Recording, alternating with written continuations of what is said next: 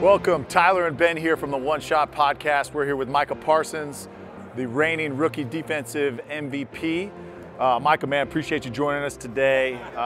Want to talk a little bit about performance. And now that you've become a leader, a staple in that locker room in Dallas, how important is it for you to be prepared, to be able to lead by example?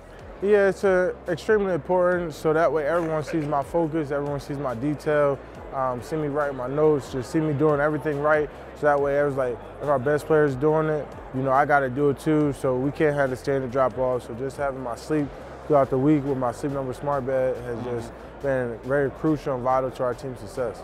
Now, Dak's been in a sleep number bed for some time now. Who are some of the other guys, your rookie or early on, that you looked at and said, okay, hey, I can take something from them, and then? I definitely took stuff from guys like Zach Martin, Tyron Smith. I took things from even D-Law, and I would say even Trayvon.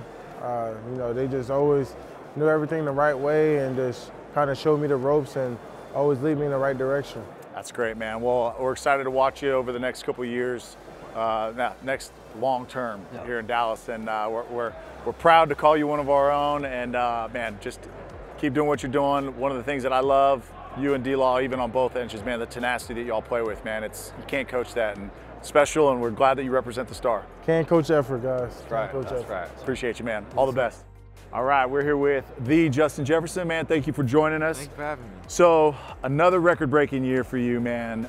You're no longer known as the rookie newcomer to the scene, right? Yeah. You're now a veteran. Crazy. And as a veteran, isn't that crazy? It goes fast. It's crazy. But as a veteran, others are looking to you on how it's done, how you perform on Sundays, how you get ready.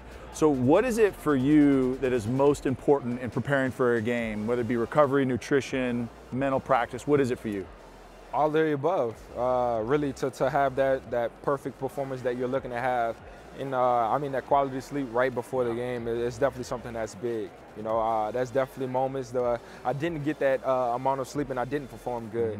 And it's definitely a difference. It goes to show you that the better sleep that you're having, the better performance that you're going to have on Sunday. Yeah, it's just that confidence boost to look at your sleep score and just be like, look, I know I'm ready. I'm ready to go on Sunday and go out and throw 3 or 4 gritty performances out there, right? Yeah, for sure. Like Tyler said, you know, as you get older, recovery becomes even more important. Yeah. What are some things you're doing off the field as you get older to continue performing well? Yeah, and the crazy part is I'm still learning. You know, I'm still young in my career, going on my 4th year.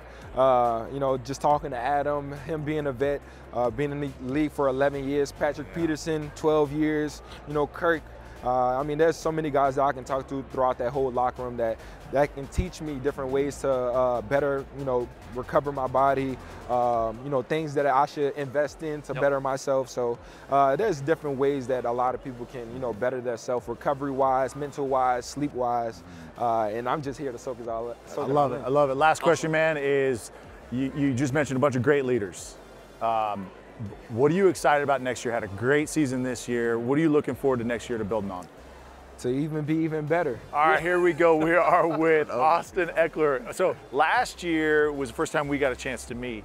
And I mean, I was always a fan of you, but man, to get to know you, talk to you last year, and to watch the year that you had in 2022, man, I couldn't be happier. It couldn't happen to a better guy. I appreciate that. But it's not that it happened to you, you made it happen. And you went out there, and big part of that has been recovery. So have you anything new that you've implemented into your recovery process, your training regimen that just helped you elevate this last year? So I was pretty consistent with my training and my recovery last year. So there's a whole cycle, as we know, when it comes to you know just being an athlete, and you know part of that is the recovery, part of that's going and doing the workouts, right? The learning part of it. But at the end of the day, right? There's always the hey, okay, we're coming down, got to rest, so you can go do it again tomorrow. And so I got pretty consistent last year, and it still carried over into this year as far as getting the same sleep, right? Being on the same number, right? Using the bed, right? I actually have it in my off-season house as well now, right? We got to keep keeping the recovery, you know, even during the off-season. So it's been consistent. Good. Do you have the same problem that we have, that we're spoiled by our sleep number bed? So when we travel, we don't have it? Yes. Horrible night's sleep. Yes. Yeah. Yes. I won't say horrible. Not as good. Just definitely noticeable that it's like, okay, this is not what I'm used to type of sleep. So yeah, I agree with that one. So one thing really watching you is to me, and I had the pleasure to play and block for Matt Forte, right? Yeah. And this dual threat running back.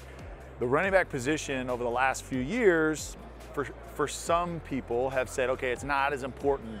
But then here comes Austin this year showing exactly how important that position is. But you do have to do more. So what's that mentality like? Okay, hey, I got to carry the load and I got to do more. I got to be able to catch the ball. I got to be able to pass protect and run. For us at the running back position, man, I'm like, we bring so much value, right? We bring so much value to the team, especially the guys that were at the top of our game, that it's not something that you can just replace. And, you know, what's the best way to win games, to control the game, is run the ball, right? So if you can do that consistently, man, you're going to be in such a better spot at the end of the season. Last question. You, from what I remember, you're very analytical about your sleep number setting and how you track all that. You're also, I've heard, one of the pound-for-pound strongest guys on your team. So has that rubbed off what you're doing on the, you know, from the recovery side? Has that rubbed off to your teammates? I mean, they're hand in hand, you know, like you have to have something that works for you, and we all have a different routine that we do, you know. Some guys like working out and doing things more than others, like me, like we're working out. Like, that's what I'm gonna do during the off season. I can't wait to start my content, right? Start working out, start this journey, right? And so it's not like that for everybody, right? And I wish it was, you know, because I think it helps me have, you know, longevity in my career. I think it helps with, you know, injury prevention and all of these other trickle down effects that helps you with, you know, mental health, right? Your mental toughness, your just strength, you know, your mobility as you get older in life, right? Just having good habits, good healthy habits. And so I wish it was something that was more, but I think I'm a good example where it's like, hey, you can do this, you can lift as much as I do and still have a successful career. I love it. All right, well, hey, appreciate you, Austin. Yeah, man. Thanks, boys. Enjoy your time out here, and looking forward to watching you next year. Likewise, keep crushing it. All right. Awesome.